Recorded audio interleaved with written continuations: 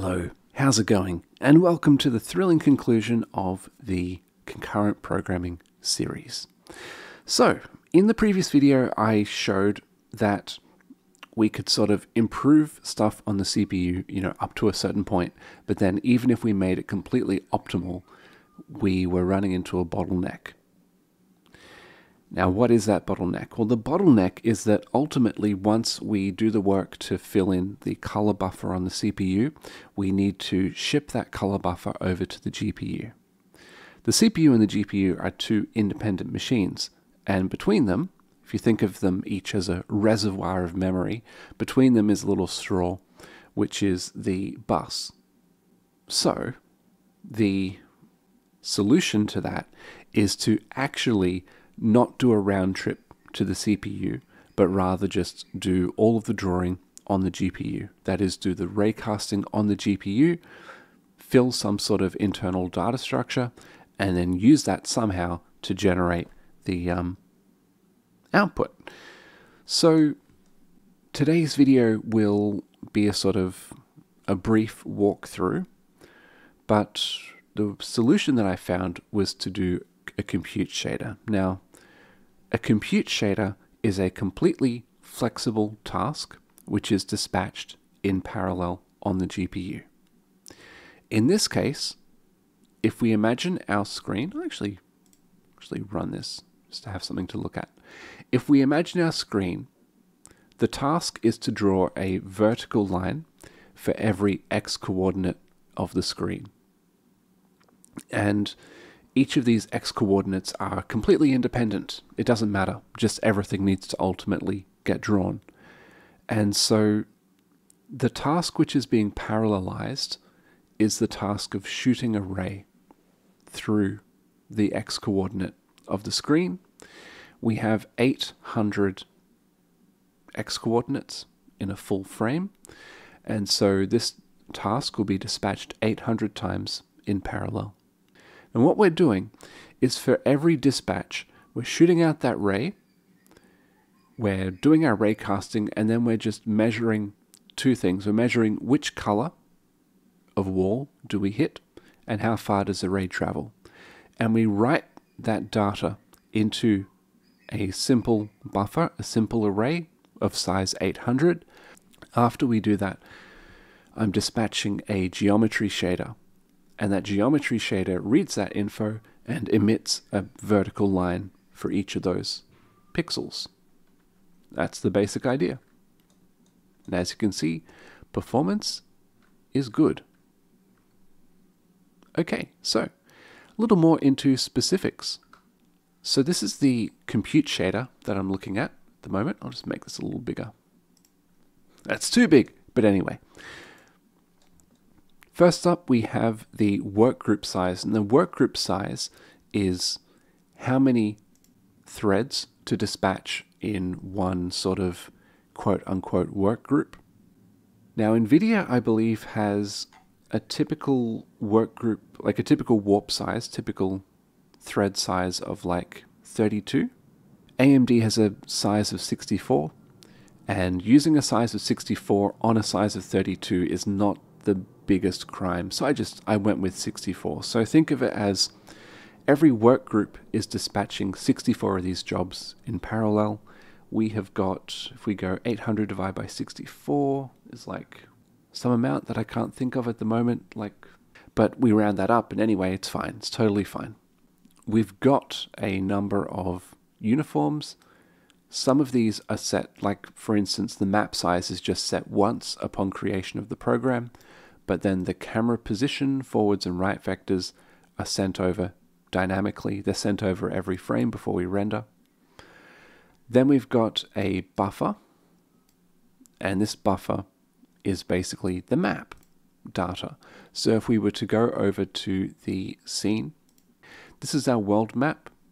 Number 0 indicates a blank space, and any other number denotes a wall color. So I've changed this from a two-dimensional array into a one-dimensional array because OpenGL likes one-dimensional arrays. It's functionally the same. I flash all of this data over at the beginning, and then it's persistent in GPU memory. So the GPU has a snapshot of the world, basically. The GPU is also going to need a snapshot of all of the colors that I'll be using. So what I've done is, if I go over to the renderer, here's my set of all my colors. Again, I flash that over at the beginning of the program and it does not change. Okay, and then in addition to that, the GPU is going to need some sort of buffer to write out to. So we have 800 elements in this buffer. Every element is a vec4, and the reason it's a vec4 is we need to store the RGB color of the wall that we hit, as well as the depth, how far the ray traveled to hit that wall. Otherwise, things are pretty much almost the same. I do have this little check at the beginning.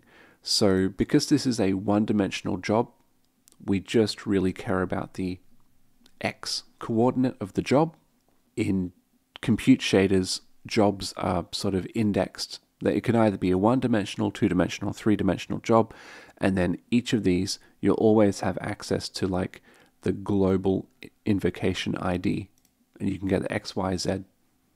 If it's a three-dimensional job, just grab the X, Y, Z coordinates, and that's useful information. But because what I'm doing when I work out the number of dispatches is I'm rounding up, I need to have a check to see if this job is just outside of the range of what I should be doing. But otherwise, I just go through, and this is almost directly copy-pasting the C code. We even have ternary statements here. I mean, it's the same. It's the same stuff. I did minor modifications. Then right at the end, I take the result and just write it into my render state buffer.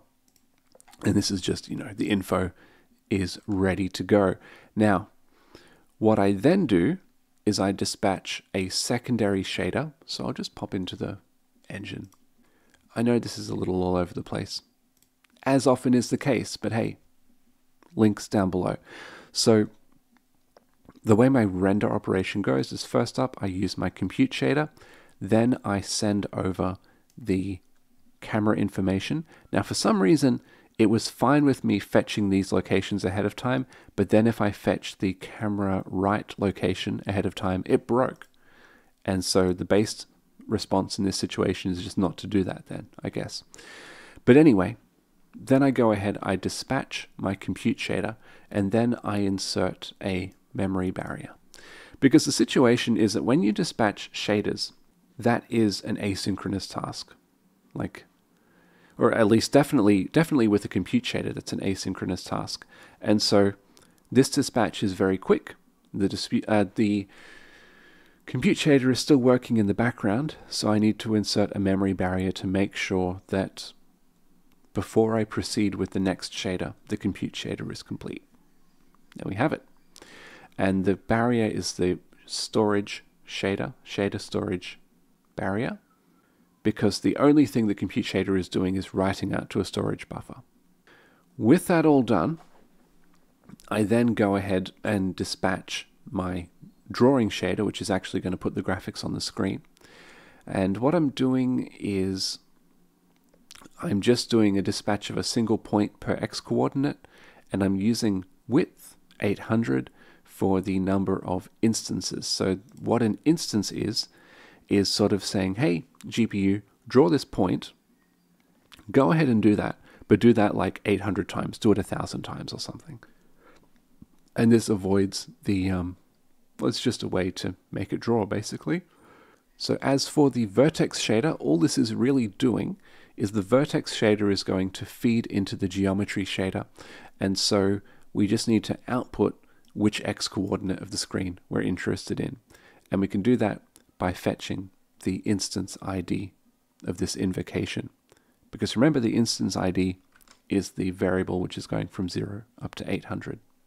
On the geometry side, we declare that we're going to output really just a single line. And we also have access, read-only access, to the buffer that the compute shader wrote to.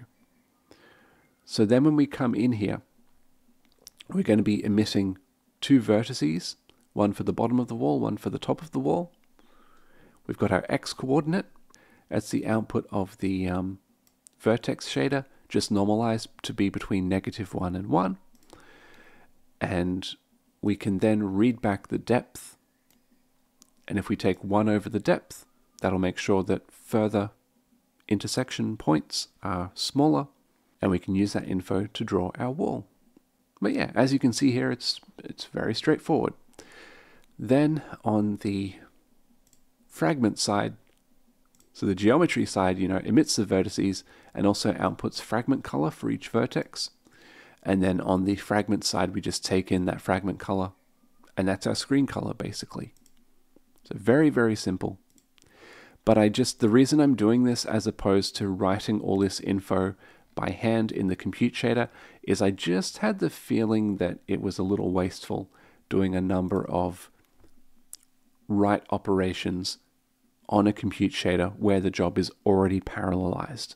So imagine you've got your screen, you've parallelized that, every single little thread is writing per X coordinate, but then if you make that thread write per X coordinate, also draw a whole line. Does this make sense?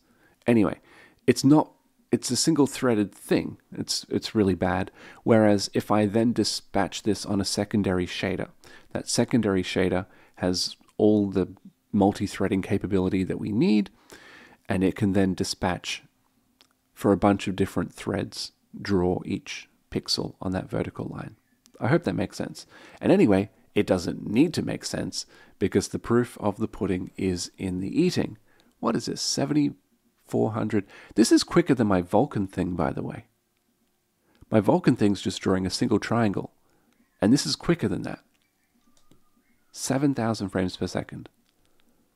That's incredible. And as you can see, colors are shifted a little bit, and that has to do with my interpretation of the RGB components. Frankly, I think this looks better.